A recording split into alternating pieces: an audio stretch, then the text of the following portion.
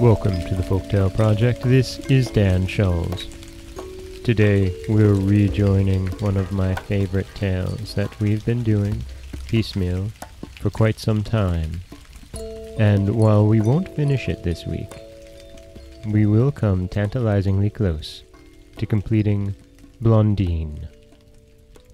Now, if you haven't been keeping up to date on your Folktale Project listening, you may have missed the first few entries into this story, and if you have, pause now, head over to folktaleproject.com, search for French folklore, and get caught up with Blondine, because we're about to dive back in.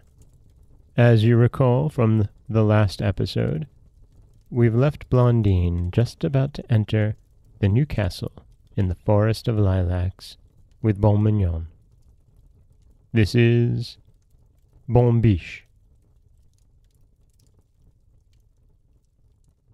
Bonne-Biche had entered by a little passage which seemed made expressly for him, and had probably given notice to someone at the castle as the gate opened without Blondine having called. She entered the courtyard but saw no one. The door of the castle opened of itself. Blondine entered the vestibule, which was of rare white marble. All the doors of the castle now opened like the first, and the princess passed through a suite of beautiful rooms. At last, in the back of a charming salon, furnished with blue and gold, she perceived a white hind, lying upon a bed of fine and fragrant grasses. Bonne-Biche stood near her. The pretty hind saw Blondine, arose and approached her. "You are most welcome, Blondine," said she.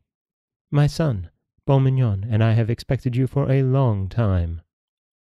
At these words, Blondine was much frightened. "Take courage, princess, you are with friends. I know the king your father, and I love him, and I love you also." "Oh, madam," said Blondine, "if you know the king my father, I pray you to take me to him. My absence must make him very wretched." "My dear Blondine," said the hind, whose name was Bonne-Biche, sighing, "it is not in my power to conduct you to your father. You are in the hands of the magician of the Forest of Lilacs.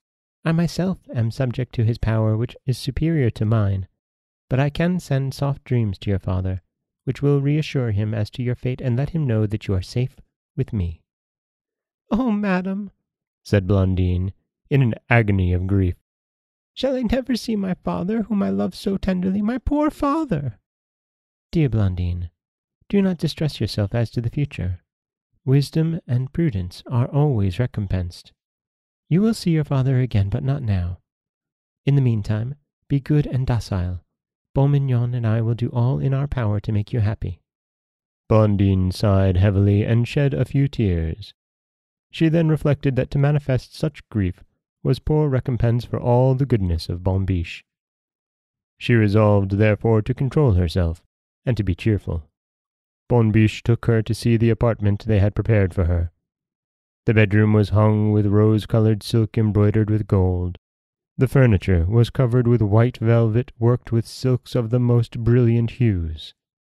Every species of animal, bird, and butterfly were represented in rare embroidery. Adjoining Blondine's chamber was a small study. It was hung with sky-blue damask, embroidered with fine pearls. The furniture was covered with silver moire, adorned with nails of turquoise. Two magnificent portraits, representing a young and superbly handsome woman and a strikingly attractive young man, hung on the walls. Their costumes indicated that they were of royal race. "Whose portraits are these, madam?" said Blondine to Bonne-Biche. "I am forbidden to answer that question, dear Blondine. You will know later, but this is the hour for dinner. Come, Blondine, I am sure you are hungry." Blondine was in fact almost dying of hunger. She followed Bonne-Biche, and they entered the dining room, where she saw a table strangely served. An enormous cushion of black satin was placed on the floor for Bonne-Biche. On the table before her was a vase Filled with the choicest herbs, fresh and nutritious, near this vase was a golden bucket, filled with fresh and limpid water. Opposite Bonne-Biche was a little stool for Bonne-Mignon, while before him was a little porringer in gold, filled with little fried fish and thighs of snipes. At one side was a bowl of rich crystal, full of fresh milk. Between Bonne-Mignon and Bonne-Biche a plate was placed for Blondine. Her chair was of carved ivory covered with crimson velvet attached with nails of diamonds. Before her was a gold plate, richly chased, filled with delicious soup made of young pullet and fig birds.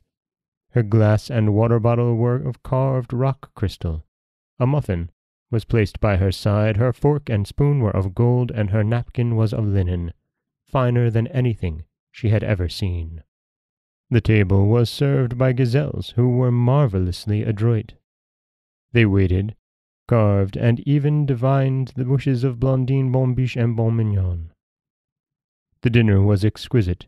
The chicken was splendid, the game and fish most delicate, the pastry and bonbons superlative. Blondine was hungry, so she ate of all and found all excellent. After dinner, Bonne-Biche and Bonne-Mignon conducted the princess into the garden. She found there the most delicious fruits and lovely walks. After a charming walk, Blondine entered the castle with her new friends, much fatigued. Bonne-Biche proposed that she retire, to which she agreed joyfully. Blondine entered her chamber and found 2 gazelles waiting to attend her. They disrobed her with grace and adroitness, placed her in bed, and seated themselves by her couch to watch over her. Blondine was soon peacefully asleep, not, however, without having first thought of her father, and wept bitterly over her cruel separation from him.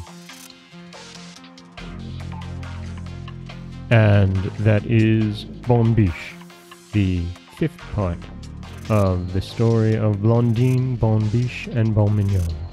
And here we meet Bonne-Biche. And we're getting some hints to the conclusion of the tale here, but we won't speak further of it. Instead, let's just wait for Wednesday's portion, Blondine's Second Awakening. This is Dan Scholes for the Folktale Project. Don't forget that you can subscribe to the podcast on Apple Podcasts, Stitcher, Google Play, Overcast, anywhere you like to get your podcasts. You can follow us on Twitter at Folktale Project. You can find us on Auto Radio, TuneIn Radio, iHeartRadio, Spotify, anywhere you like to listen.